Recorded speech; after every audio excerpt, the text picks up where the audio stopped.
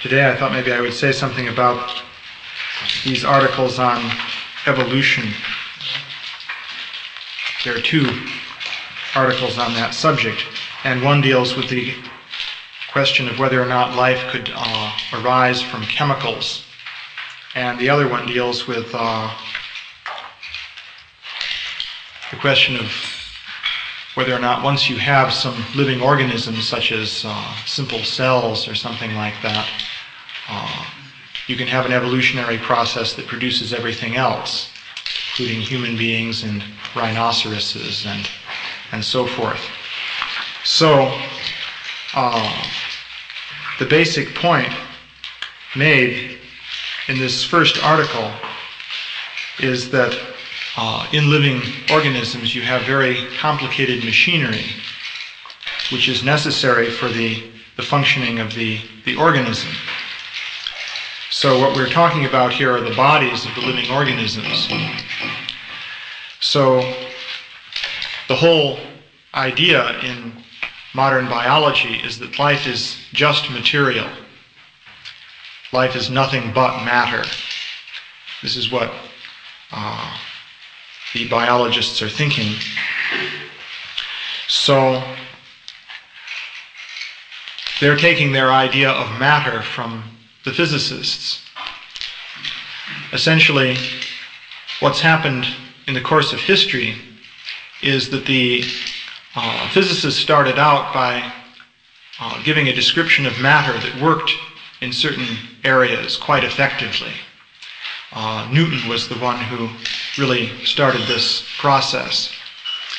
So physics became the model for all science. And people got the idea that you're really being scientific if you can explain things in terms of the laws of physics. So this became the basic goal in science. So the biologists who are trying to understand what life is took this up. And so for many years now they've been trying to explain life in terms of physics. Well, meanwhile there have been some developments in physics which are perhaps a little bit disconcerting from the point of view of the biologist, because in recent times at least some physicists have come to the conclusion that in order to understand matter you have to bring consciousness into the picture. This is something that happened with the development of quantum mechanics.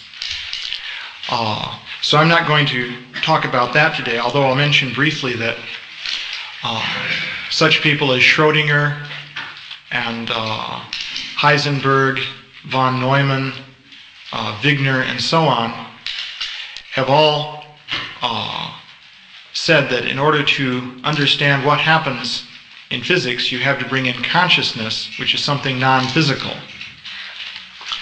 So there's one biochemist named Morowitz from Yale who made the observation that the biologists are trying to reduce life down to matter, but then the physicists reduce matter down to consciousness.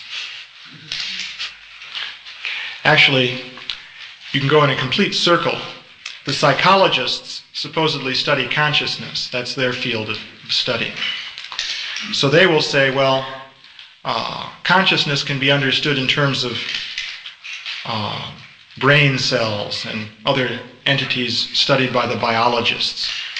So we can understand consciousness in terms of life, namely the brain and so forth. And then the biologists will say, well, we can understand life in terms of chemistry. Especially the biochemists will say this. Then the chemists will say, well, we can understand chemistry in terms of physics. And the physicists will say, well, to understand physics, well, we can understand that in terms of consciousness. So you go in a complete circle. But it's true that only certain physicists think this way. Others will say that this is all nonsense. So you can find controversy in the field of physics. But anyway, let us consider what the biologists are saying about life. They start with chemistry as their basic given structure of knowledge, and then they want to explain life in terms of chemistry.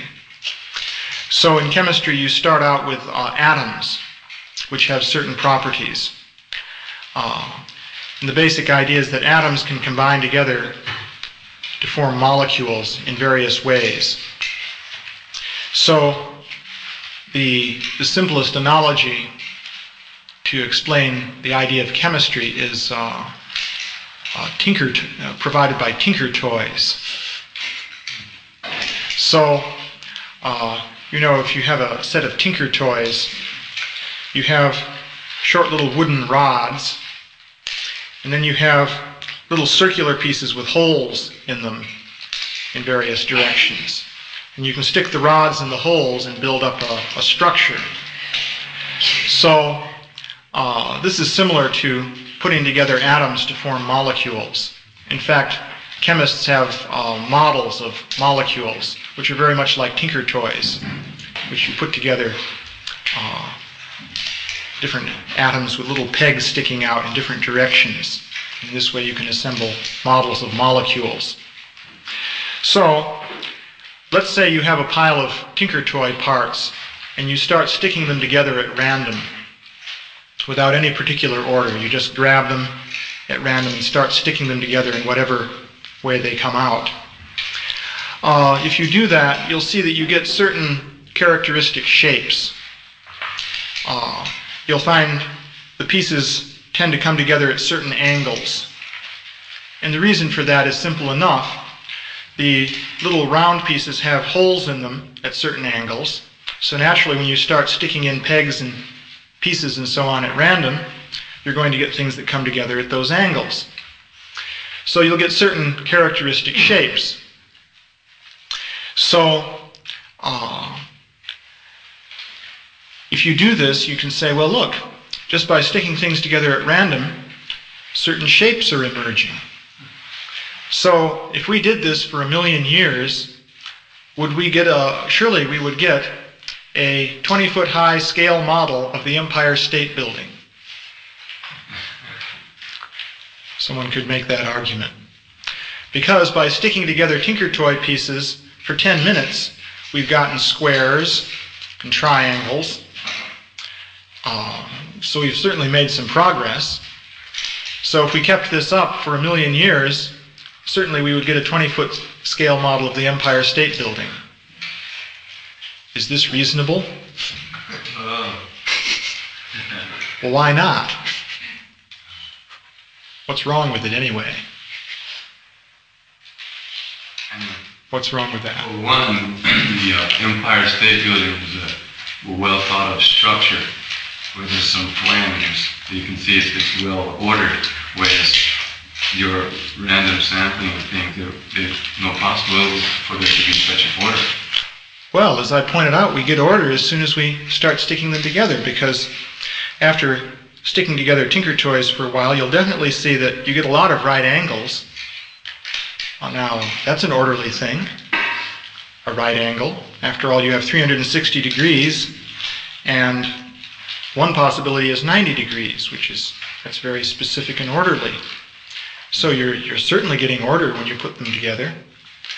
So you just do it for a longer time and you get more order. Eventually you'll get the Empire State Building. Wouldn't you have to prove that after so many random tries that there was an emergence of a set pattern of order that would be repeated? Well, it's just a matter of time. Given a long enough time, we've seen a little bit of order is emerging in a short time, so it stands to reason that more order will emerge in a longer time, and eventually we'll get the Empire State Building. Yeah? Is it like your cow jumping to the moon and a man's ability to jump? In other words, it only progresses beyond certain patterns, like in that movie we saw with the British, the BBC, and that theme with the Game of Life. Yeah. Isn't it the patterns can only develop to a certain level of complexity. You get squares and right angles, but you don't get the whole aggregate total of complexity. In other words, you can only progress to a certain level of complication. Yeah, and there's a reason for that, though. Can anyone say what the reason is?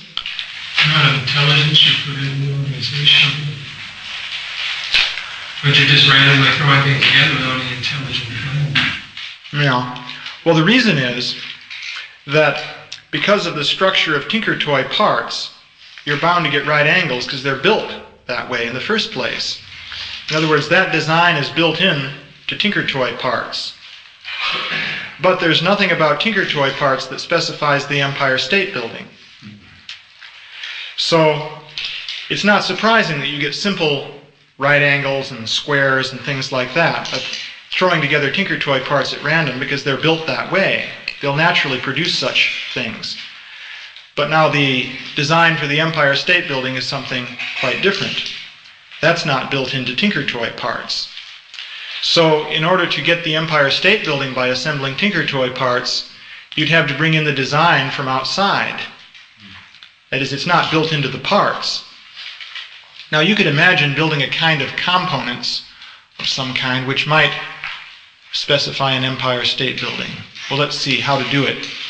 Well, you can imagine the following thing. You'd have to build pretty complicated components, but let's say we have some balls with holes of different shapes, and we have rods of different shapes. And so a certain kind of rod can only go into a certain kind of hole, and so on. Well, if you set it up properly, you could arrange it so that the pieces could only go together to form a larger, complex structure. So if you kept trying to put the pieces together at random, and if they wouldn't go, you just kept on trying, and if they did come together, you left them together, then with such a thing you could build up that complicated structure. As a matter of fact, suppose you take a jigsaw puzzle, typical jigsaw puzzle in a box, and you just try to put together pieces at random. And if they don't go together, you just keep trying. And if they do go together, you leave them together. Well, it's just a matter of time before you put together the whole puzzle. And the reason that you'll put together the whole puzzle is that the shapes are such that they only can link together in one way. And it was built that way in the first place. So that way you can put together the whole jigsaw puzzle. So the same thing with the tinker toy parts, since in fact they don't have shapes that are designed in the first place so as to specify, let's say, the Empire State Building. There's no reason that you're going to get that if you keep putting together the parts at random. So we can apply the same thing now to life. There's a famous experiment done by a man named Stanley Miller here at UCSD. He took ammonia, methane, water vapor, and, well, I guess that's basic. Yeah, that's what he took. Put it in a big flask and put an electric spark through it for a certain number of hours. And he found that some brownish gunk accumulated. And if you analyze that chemically, you'll find that there are certain molecules that are called amino acids. So now it seems that proteins are made of amino acids. There are 20 different kinds of amino acids. There are certain types of chemicals. And proteins are made of amino acids. And proteins are very important molecules in the body. Everyone knows you have to get enough protein, and so on. So immediately people started saying, well, look, this shows that life could originate just by throwing together molecules at random in a primordial soup.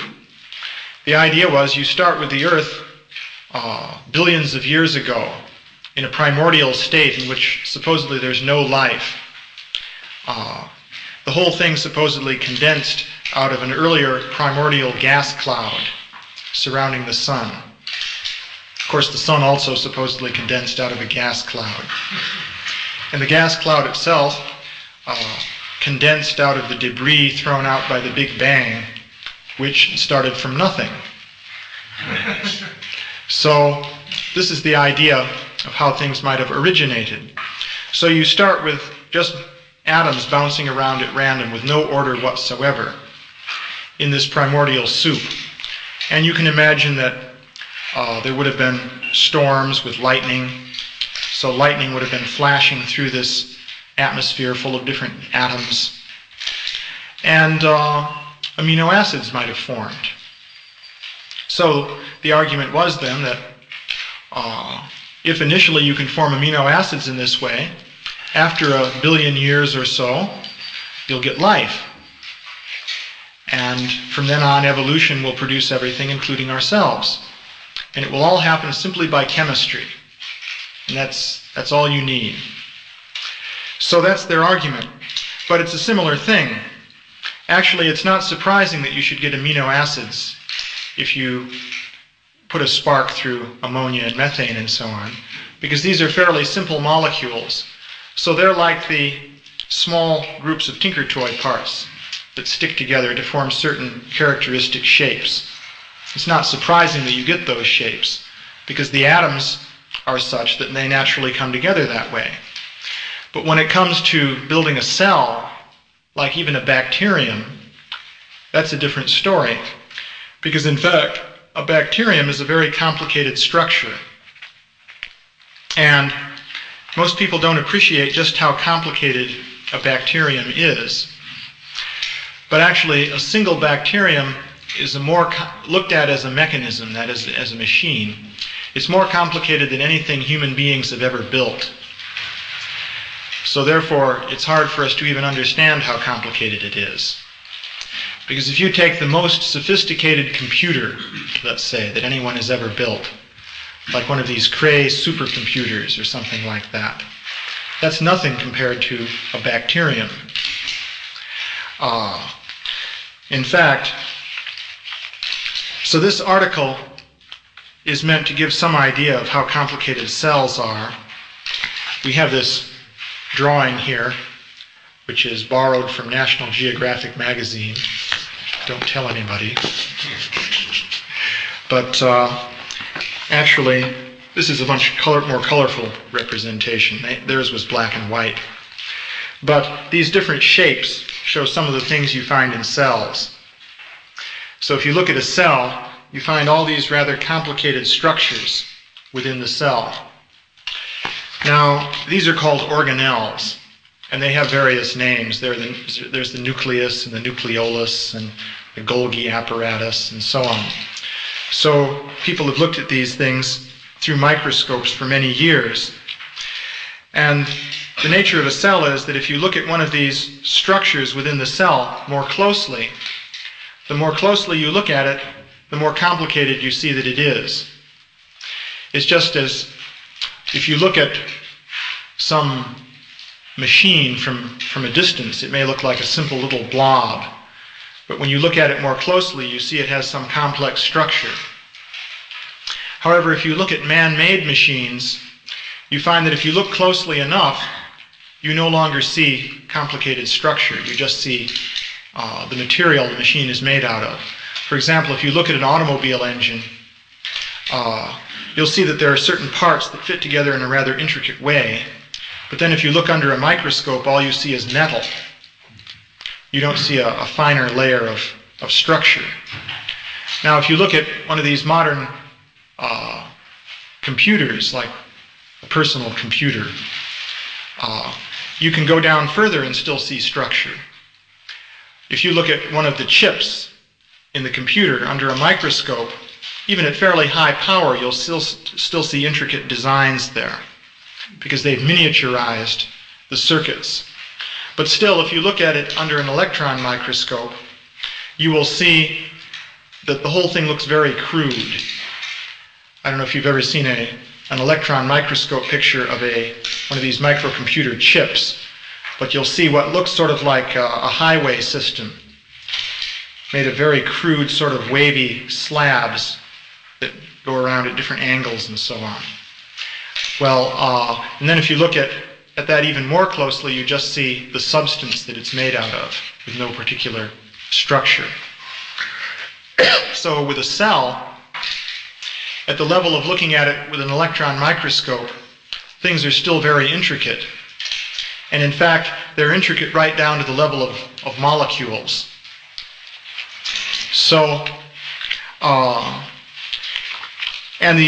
you find very great intricacy. For example, in this cell, this is just a typical sort of cell, here's something called the cell wall. Now right here, this looks just like a slab of something. Well, we have a picture showing what cell walls are like in bacteria, at least. This is a diagram that is supposed to show, in part, what they find. What this diagram represents, these different colored shapes represent different molecules. So essentially what we have here is what you might call a kind of cloth with fibers going two different ways, just like in cloth, but it's made of molecules that are linked together. So the cell wall is made of layers of this, which wrap around. And this is not exactly ordinary cloth because it has the property that it can grow. And it turns out there's a manufacturing process whereby molecules come together and build up this cloth in a systematic way.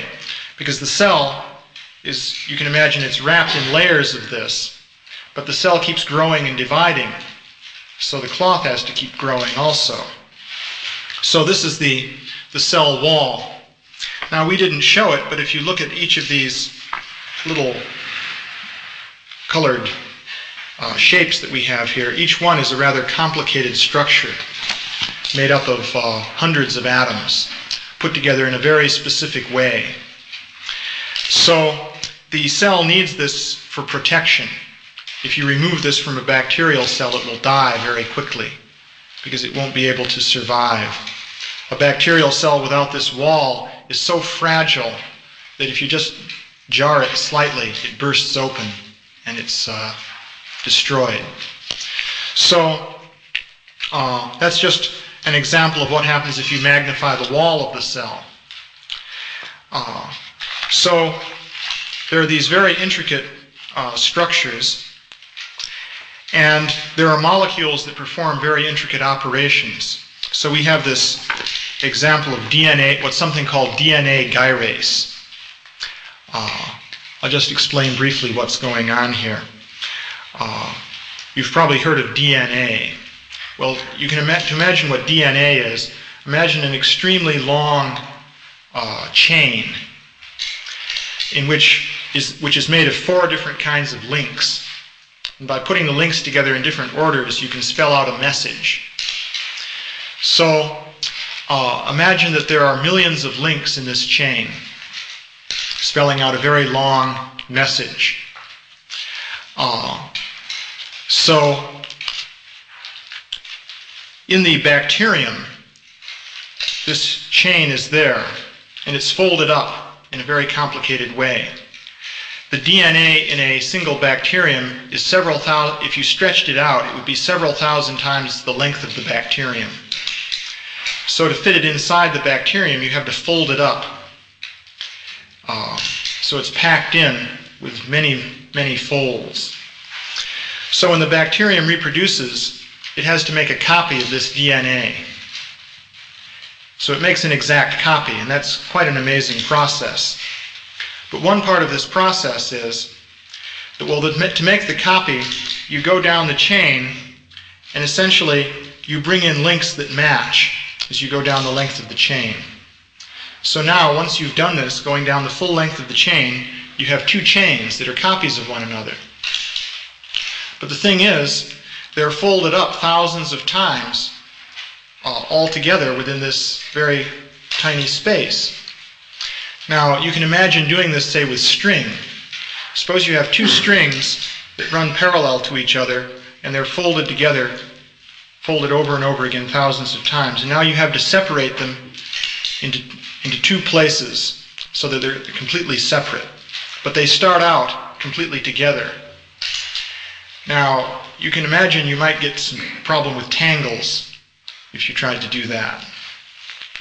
So, in fact, in the bacterial cell, there's a tendency for the DNA to get tangled up. So, in the cell, there's a way of eliminating tangles. And the method is this. If you've ever tried to unknot a tangle of string, you may see that one string goes underneath another one. And you can see that, well, if only it went on top of the other one, then you could undo the knot. But normally with string, unless you want to cut it, you have to keep twisting around to try to undo the tangle. So the bacterium has a system for cutting the DNA and then re-splicing it. So if you have two pieces that go like this, it can cut the lower piece into two parts. Holding on to the ends, it moves the upper piece through the cut, and then it reassembles the two ends above the cut. So if you have a system like this, it's easy to undo knots. So the cell has a system like that. Now, we made a drawing showing how it might work, showing this little robot here. Maybe you can take a look at this drawing. But it shows the steps you would have to go through to perform that operation. Now, this is fictitious, by the way, this drawing.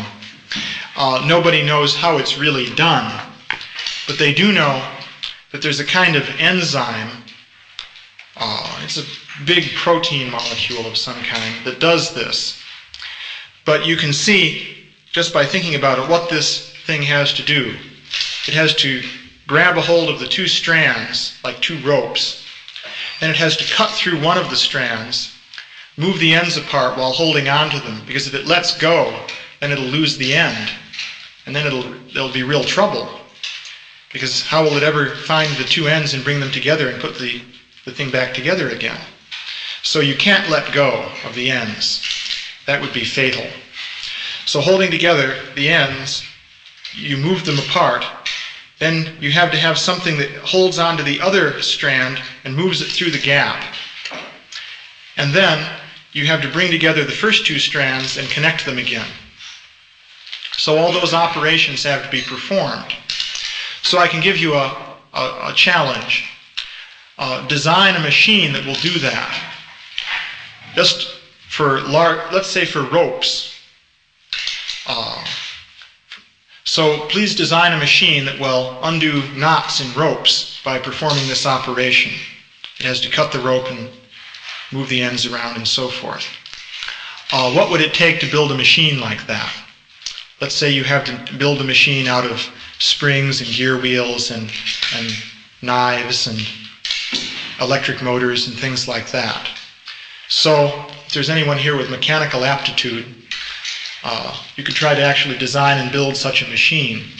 What I propose is that it would be difficult to build it. It would be a fairly complicated little gizmo. So one molecule within the bacterium does this operation. And if it didn't do it, the bacterium couldn't reproduce because it couldn't disentangle its DNA. So that means it couldn't build another copy of itself. Now, bacteria tend to be killed in the nature of things. So the life expectancy of one bacterium isn't very long. So that means if they can't reproduce, they'll die out very quickly. Bacteria manage to keep living because they keep dividing in half and producing more and more bacteria. So there are always plenty of them around. So the result is you can kill bacteria like anything, but unless you kill every last one, very quickly you'll have more. For example, some bacteria can divide once in 20 minutes. So if you start with one, then in 20 minutes you have 2, and in another 20 minutes you have 4, and then 8 and 16 and 32 and so forth. So the point is, without this particular arrangement, the bacteria couldn't reproduce. So how did the bacterium get that arrangement in the first place? Without it, it can't even reproduce and it will die. So it needs that apparatus in order to even live. So you might say, well, it evolved. But unless the bacteria can live and reproduce, there's no question of evolution. Now you might say, well, an earlier kind of bacteria had some different arrangement, so it didn't need this arrangement. So it was living, and then gradually it got this arrangement and eliminated the earlier arrangement that it had, whatever that was. So you could argue like that. And you could say the earlier arrangement was simpler somehow than this arrangement. And before that, there was a still earlier arrangement. And you keep on going back until you have just atoms moving together at random. So you can try and argue like that. However, the point is, unless you can say at least something about what some of these arrangements are, that's all just a bluff. And even if you had some earlier arrangement, how would you get this machine that does this thing with the DNA? So I have the following challenge. I've challenged you to design such a machine. And I would say that a person who's a bit intelligent about machinery and so on could build a machine like that for, it seems they're automating things and they have robots that build cars. The car is going down the assembly line and there are no people there. These robots come out and rivet things together and weld things and put parts together and so forth. And the robots are driven by computers, and the computers have programs with individual little instructions which are stored up as bits. So ultimately, bits are ones and zeros in the computer memory. So ultimately you just have a bunch of bits in a pattern in the computer memory, and the computer operates according to the instructions encoded in these ones and zeros and directs the robot, and the result is that you get a Toyota coming out at the end of the assembly line.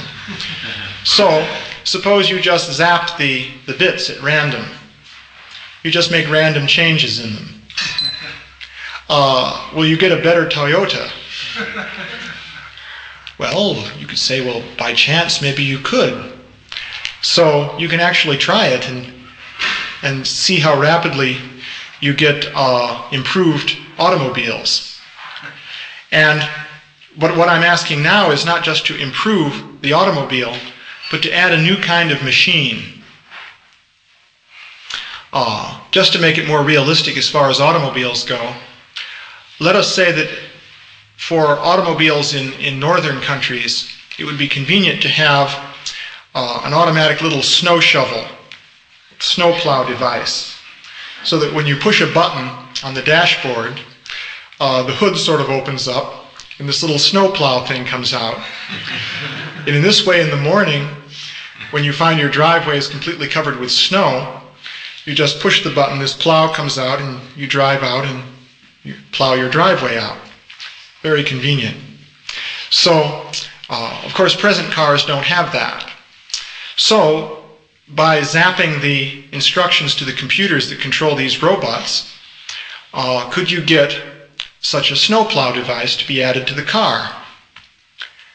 Now, you can easily see how to design such a device. You need probably some hydraulic machines to move the plow. And, of course, you need the plow blade itself. And you need different joints with bearings so they rotate easily. And you need some kind of motor to power the hydraulic devices. And then you need some electrical equipment, which goes to some switch on the dashboard. So I think an engineer could put together something like that. But now I'm asking whether just by randomly changing the program for these robots that build the cars, you can expect to get something like that. Well, yeah? Can't they counter that?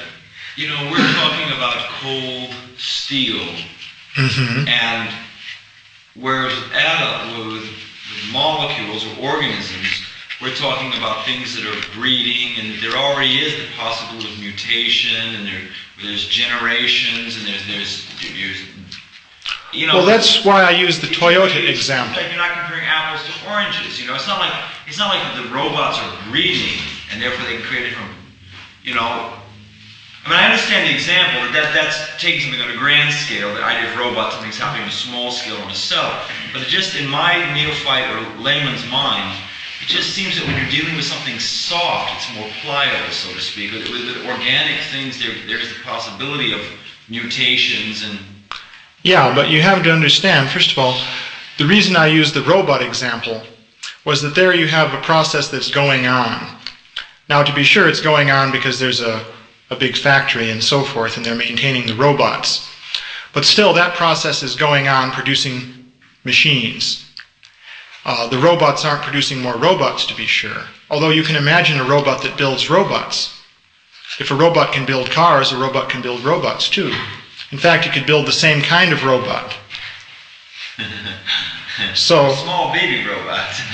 No, the same size. It's perfectly feasible. In fact, I'm sure they're doing it already at IBM and places like that for computers. To have a, well, I know they're using computers to control the assembly line process for manufacturing computers. So why not use a computer to control the assembly line process for manufacturing that same computer? And also, actually, von Neumann back in the early 50s asked whether you could have a machine that could completely build copies of the same machine. And you can have that. It's possible. It'd be a very complicated machine, by the way. He designed one and wrote a book about it. It takes an entire book to describe that machine. But it's a machine that makes a complete copy of itself. So, in talking about such machines, you can ask whether by zapping it at random, you can get it to develop new functions. Like I gave the example of adding a snowplow to an automobile or something like that. But you can come up with all kinds of examples like that, of adding a new function to the machine. Now, organic things only look soft and pliable from a distance. That was another point we made later in the magazine, by the way. But if you look at them on the level of molecules, there's nothing pliable about them. The molecules are more like tinker toys, as I was saying. They fit together in very rigid patterns. So, on the level of molecules, it's just like having parts that fit together only in certain ways. And these are like standardized parts. So the question is, can you get a new kind of machinery? Another example we mention here is there's a kind of bacterium called, well, the name is Escherichia coli. Well, coli refers to the colon. And in fact, in your intestines, you have millions of these bacteria. So in this room, there are probably hundreds of millions of Escherichia coli right at this moment. So, anyway, anyway, they're in there. So a bacterium, you've probably seen pictures, it's like a little cylindrical thing. And from the outside, it looks very simple. But these cells have a rather amazing thing. It seems that they have what they call flagella. A flagella is like a long strand that sticks out from the bacterium, and it's curved in a spiral. And they can spin the flagella.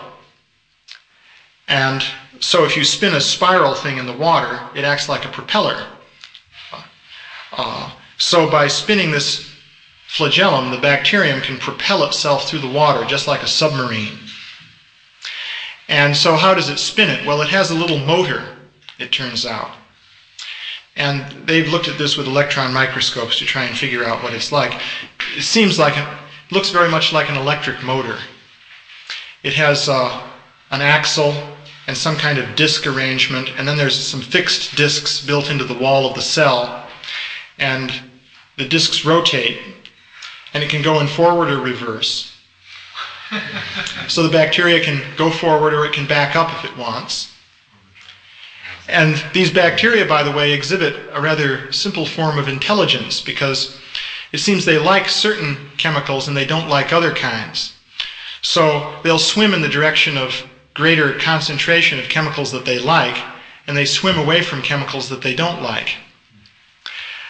So they manage to steer and do all kinds of things. So anyway, now there's some kinds of bacteria, though, that don't have this kind of little motor with the flagellum. So let's start with a bacterium like that. Now, let's go to a bacterium that has the motor and the flagellum. By evolution. Okay, it has to happen by accidents, mutations, which are accidental. So, how do you go from bacterium with no motor and flagellum to one that has one? What are the steps? So, I can give you that as a homework problem. Ones and zeros. Yeah, well, you have the DNA, which supposedly specifies all the different proteins and other molecules in the cell. So, in the cell that has this motor, it produces appropriate proteins that assemble together to form the motor. And that's pretty amazing in its own right, that they assemble together. It's just like, it's not only that you have a motor, but the parts of the motor have to automatically assemble together to make the motor. Well, that's a good trick, but you can build things that would do that, if you think about it. But just by accidents hitting the cell, how are you going to get that? That's the question. So someone may say, well, it could happen by a sequence of accidental steps like that. So I'm open to that possibility. All I ask is that you specify what the steps are. If someone says, well, now, let's not go into that. You should just believe that, in fact, it happened that way. Never mind what the steps are. You're asking too much. But it's certainly possible. So therefore, you should believe that it's so. You should believe that it did come about just by a process of mutations gradually producing this structure. The idea is the mutations produce the structure, and then once the structure is functioning, that gives the bacteria an advantage over the bacteria that don't have that structure, and so then that becomes dominant. So that's called natural selection. So the idea is by mutation and natural selection, it all comes about. That's how the E. coli bacteria got their little motors, and that's how other bacteria evolved eventually to become human beings, and so forth. You should accept that that's how it happens, someone might say. After all, can you prove that it couldn't possibly happen that way? So I'm saying all I ask is that please show in this simple case of the bacterium with little motors how that could happen. Because if you stop to think about it, there are reasons for thinking it couldn't happen. So what are the reasons? Well, for a motor, you have to have, first of all, an axle that can turn. For example, if it's square, it can't turn. So that wouldn't work. So then the axle has to be connected to some kind of disc. And then there are these other discs. But surely not just any disc will do. If you just put together some kind of disc, it's not going to be a motor. If you look at electric motors, you know you have to have coils with magnets that work in a certain way so as to pull the thing around in a circular motion when you put electricity through it. Of course, they don't really know how these motors work. They think it's maybe like a turbine with molecules rushing through under pressure, hitting some kind of blades that spin around. So let's say it's a turbine then. Well, then you have to have blades. So, and the blades have to be tilted at an angle. So, if you just throw things together, how likely is it you're going to get blades that are tilted at the right angle? Plus, you then have to have the molecules coming through at pressure, under pressure, so you have to have some arrangement that will make the molecules go through. Even if you have the blades and the axle, but you don't have the molecules going through under the right pressure, the thing still isn't going to work. And so on. And then, even if you have the complete motor, if it's not connected to this flagellum, then what good is it for the bacterium? If it's just spinning away and not connected to anything, all it does is waste energy. And actually, you can argue that if a bacterium wastes energy, then it will lose out in competition for other bacteria. Here's a calculation you can do. Let's say a bacterium wastes 1% of its energy uselessly, but you have another bacterium that doesn't do that. So that means that the bacterium that doesn't waste its energy, let's say, can divide in 20 minutes But the bacterium that wastes 1% of its energy can divide in 99% of 20 minutes. And you may think, well, that's pretty close. But then, for 2 divisions, it's 99% of 40 minutes. And if you go up for about 99 divisions, it comes to within 99% of 99% becomes 20 minutes in its own right. So the point I'm making is eventually the bacterium that's a little less efficient will fall down behind by 1 division from the first bacterium. If it's fallen behind by 1 division, that means there are half as many of them as the first bacterium. So if it's even 1% less efficient, after a certain length of time, there are only half as many of the less efficient bacteria as the other more efficient one, all other things being equal. And then after twice as long as that, there's only 1/4 as many. So that means it loses out if it's 1% less efficient. So how can a bacterium afford to build a motor that doesn't work and wait around for the flagellum to be added? You can't really have a research and development department, so to speak. Yeah, in other words, the bacteria can't afford that because they're all, say, growing in your intestines. Because in your intestines, there are millions and millions of these bacteria. But if there's one kind of bacteria, let's say one bacterium in your intestine has somehow or other built a motor and it's almost perfect. The only trouble is it's not linked up so as to actually enable it to swim. So all it does really is waste energy for that bacterium. Well, it's going to die out. All the others will outcompete it, and it won't be there after a while. So there are reasons for thinking it can't happen. And you may say, well, these aren't perfect reasons. Maybe somehow it could happen. Maybe there's something you didn't think about. So that means more or less that every mutation has to be a success. Well, you can have failure. Maybe it has a rapid turnover like that because there's such a margin of ability to fall behind. Well, you can say you could have mutations that are failures and they fall by the wayside. But someone could argue, well, if you wait long enough, you're bound to get one that's going to be successful. But then the question is, how long do you have to wait?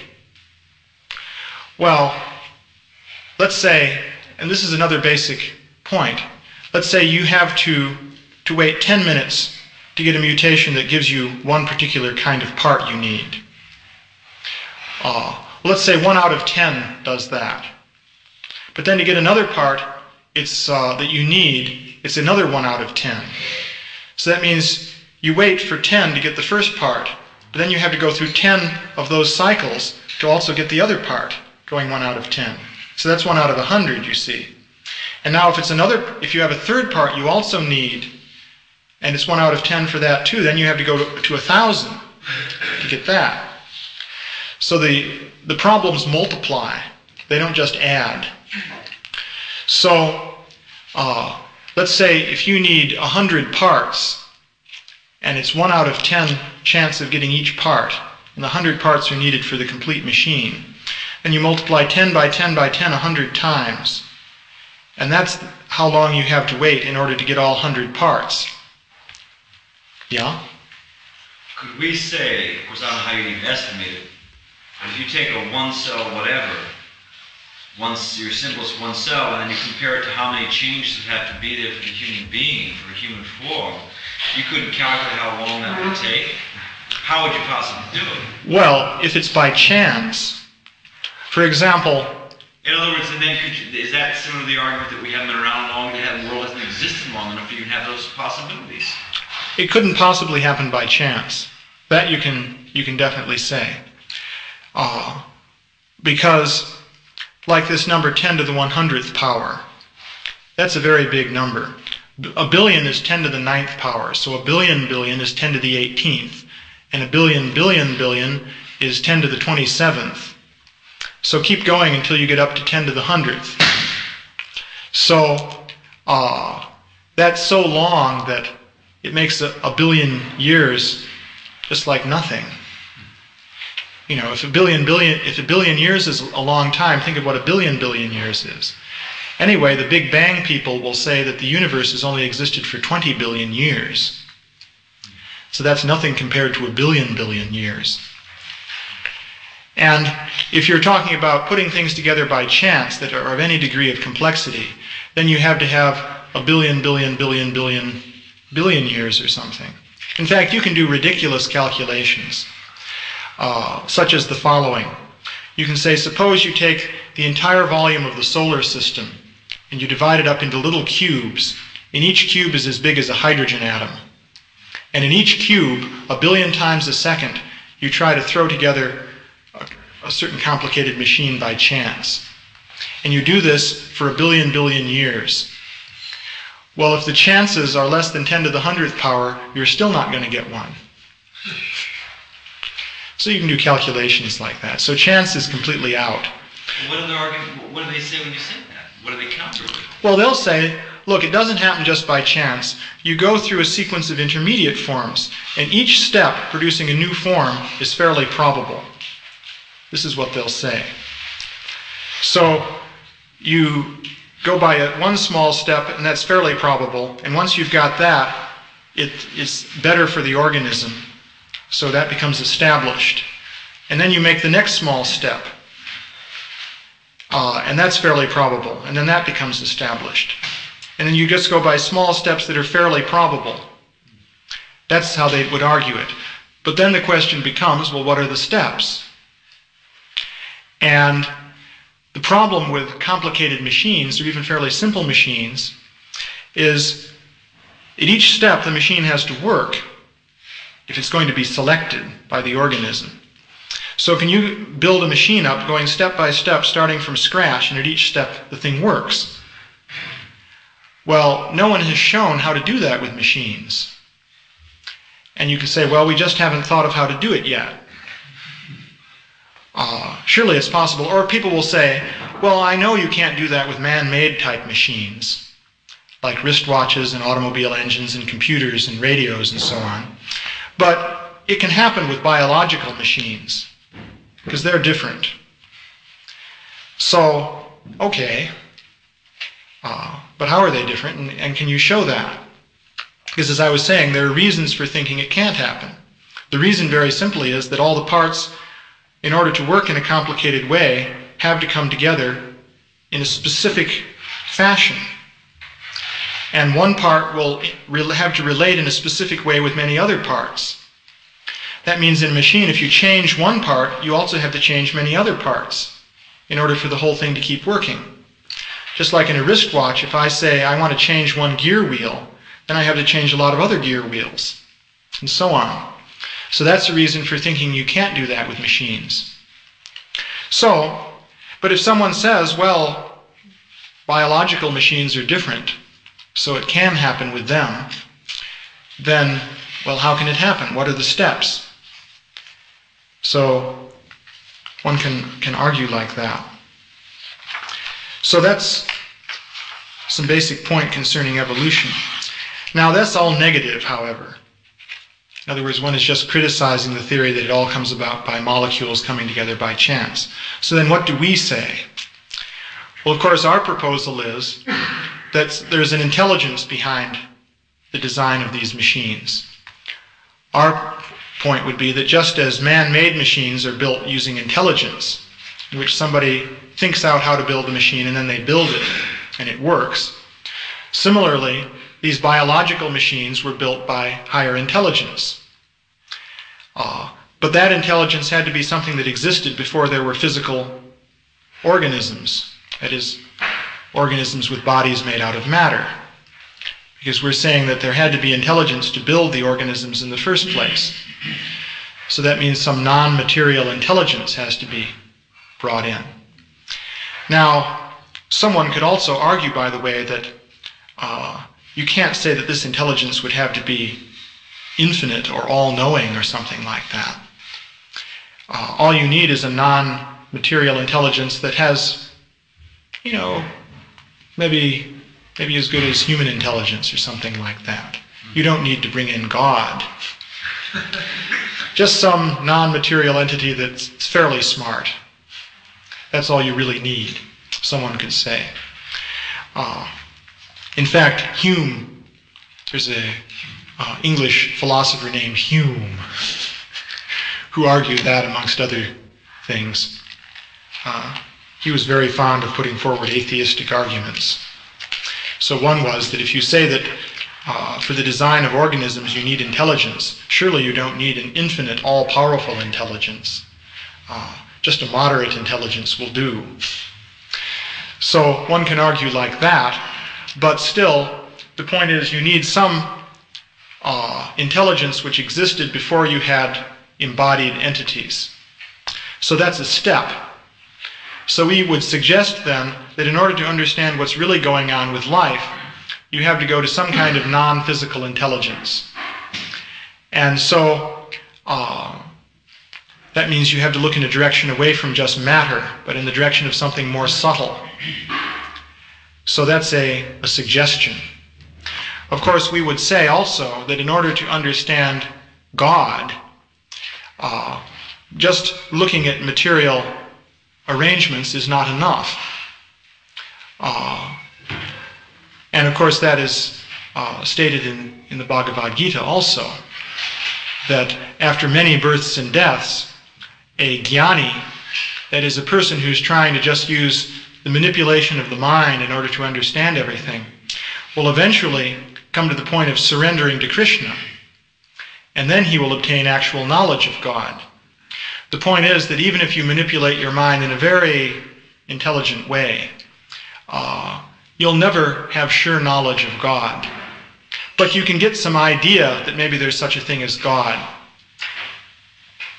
And the point then made in the Bhagavad Gita is that a jnani, after doing this for millions of years through many births and deaths, because you accumulate intuitive experience from lifetime to lifetime, even if you don't remember your previous lives. That's what's involved here.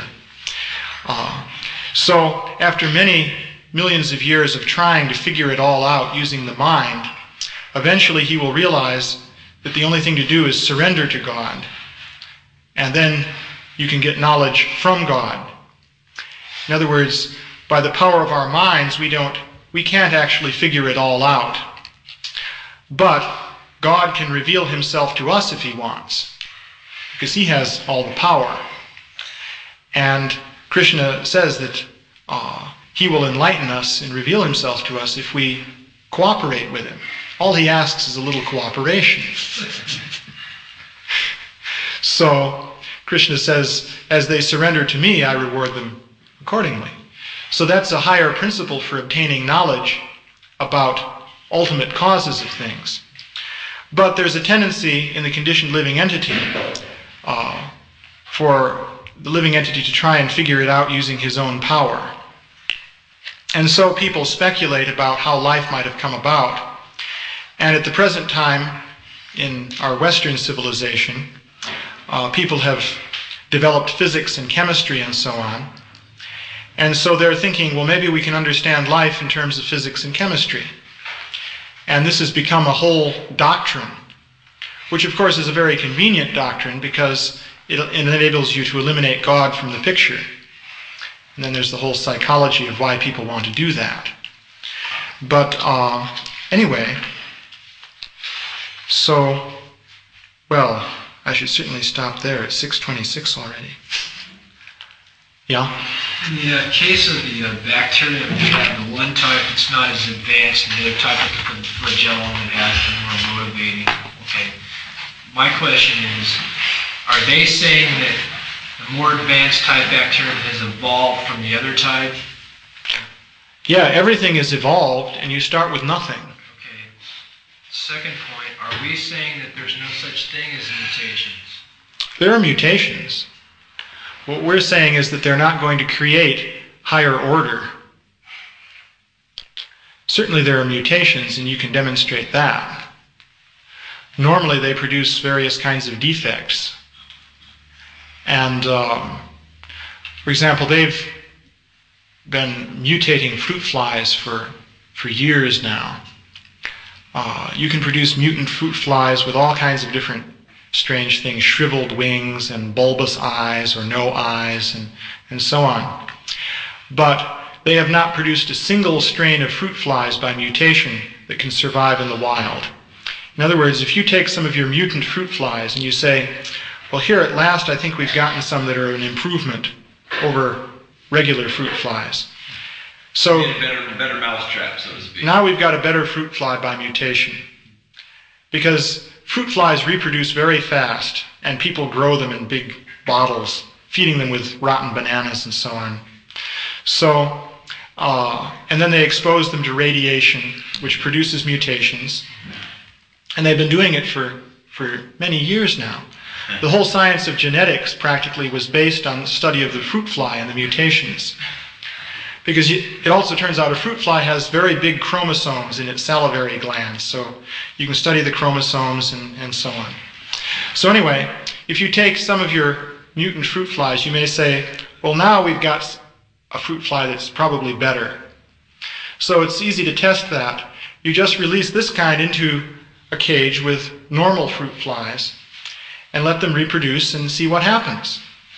If this new kind of fruit fly is really better, then after a few generations, you should find this kind of fruit fly in the cage and not the other kind.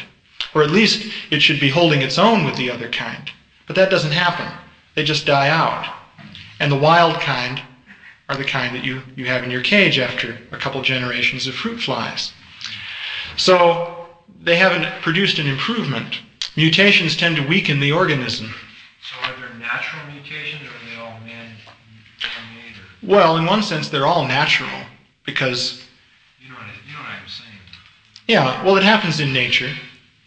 They used to be called sports of nature, or freaks. That's what they used to call mutants. And it happens at random and start sticking them together in whatever way they come out. If you do that, you'll see that you get certain characteristic shapes. You'll find the pieces tend to come together at certain angles. And the reason for that is simple enough. The little round pieces have holes in them at certain angles. So naturally, when you start sticking in pegs and pieces and so on at random, you're going to get things that come together at those angles. So you'll get certain characteristic shapes. So if you do this, you can say, well, look, just by sticking things together at random, certain shapes are emerging.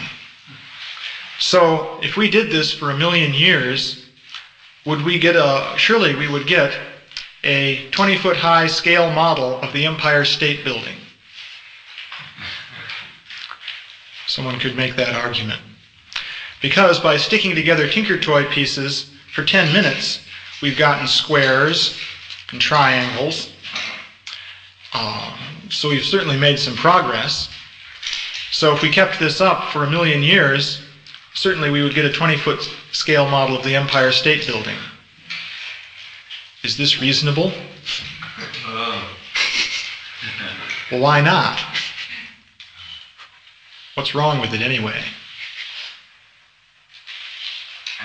What's wrong with that? Well, one, the Empire State Building was a well thought of structure where there's some parameters. You can see it's well ordered, whereas your random sampling of things, there's no possibility for there to be such an order.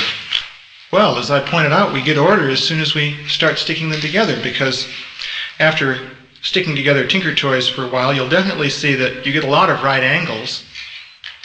Now, that's an orderly thing, a right angle. After all, you have 360 degrees, and one possibility is 90 degrees. Goal in science. So the biologists who are trying to understand what life is took this up.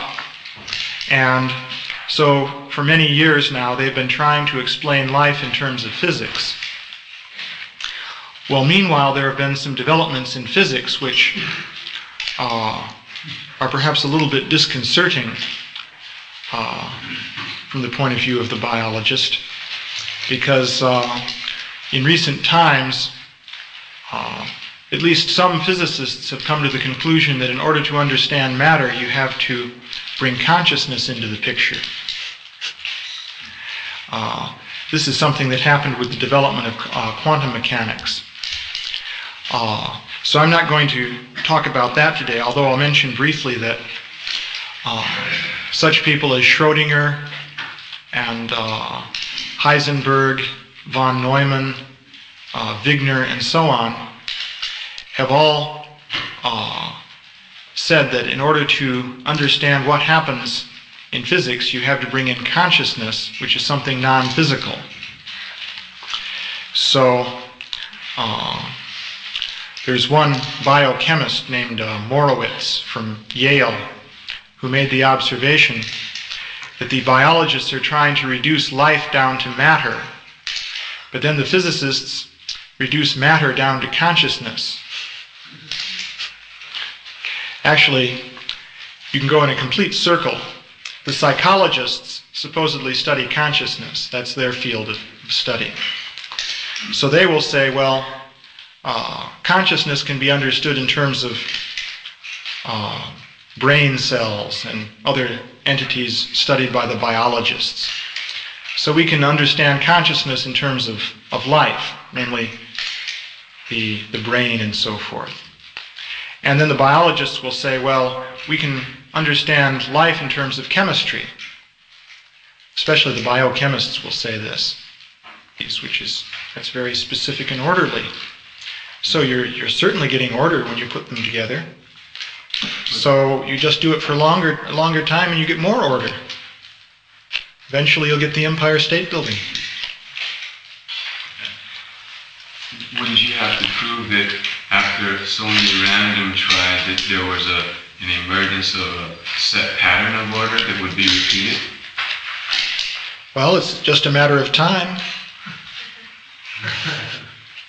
Given a long enough time, I mean, we've seen a little bit of order is emerging in a short time, so it stands to reason that more order will emerge in a longer time, and eventually we'll get the Empire State Building. Yeah?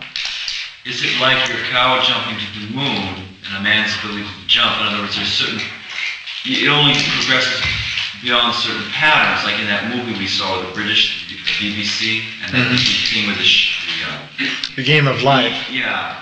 Isn't it that the patterns can only develop at a certain level of complexity? You get squares and right angles, but you don't get the whole aggregate total of complexity. In other words, you can only progress to a certain level of complication. Yeah, and there's a reason for that, though. Can anyone say what the reason is? Not intelligence you put in the organization. But you're just randomly throwing things together without any intelligent plan. Yeah. Well, the reason is that because of the structure of tinker toy parts, you're bound to get right angles because they're built that way in the first place. In other words, that design is built in to tinker toy parts. But there's nothing about tinker toy parts that specifies the Empire State Building. So it's not surprising that you get simple right angles and squares and things like that, but throwing together tinker toy parts at random because they're built that way. They'll naturally produce such things. But now the design for the Empire State Building is something quite different. That's not built in. Today I thought maybe I would say something about these articles on evolution. There are two articles on that subject, and one deals with the question of whether or not life could arise from chemicals, and the other one deals with the question of whether or not once you have some living organisms such as simple cells or something like that, you can have an evolutionary process that produces everything else, including human beings and rhinoceroses and so forth. So the basic point made in this first article is that in living organisms you have very complicated machinery which is necessary for the functioning of the organism. So what we're talking about here are the bodies of the living organisms. So the whole idea in modern biology is that life is just material. Life is nothing but matter. This is what the biologists are thinking. So they're taking their idea of matter from the physicists. Essentially, what's happened in the course of history is that the physicists started out by giving a description of matter that worked in certain areas quite effectively. Newton was the one who really started this process. So physics became the model for all science. And people got the idea that you're really being scientific if you can explain things in terms of the laws of physics. So this became the basic goal. Then the chemist will say, well, we can understand chemistry in terms of physics. And the physicist will say, well, to understand physics, well, we can understand that in terms of consciousness. So you go in a complete circle. But it's true that only certain physicists think this way. Others will say that this is all nonsense. So you can find controversy in the field of physics. But anyway, let us consider what the biologists are saying about life. They start with chemistry as their basic given structure of knowledge, and then they want to explain life in terms of chemistry. So in chemistry you start out with atoms, which have certain properties. And the basic idea is that atoms can combine together to form molecules in various ways. So the simplest analogy to explain the idea of chemistry is provided by Tinker Toys. So, if you have a set of Tinker Toys, you have short little wooden rods, and then you have little circular pieces with holes in them in various directions. And you can stick the rods in the holes and build up a structure. So this is similar to putting together atoms to form molecules. In fact, chemists have models of molecules which are very much like Tinker Toys, which you put together different atoms with little pegs sticking out in different directions. In this way you can assemble models of molecules. So, let's say you have a pile of Tinker Toy parts and you start sticking them together at random without any particular order. You just grab them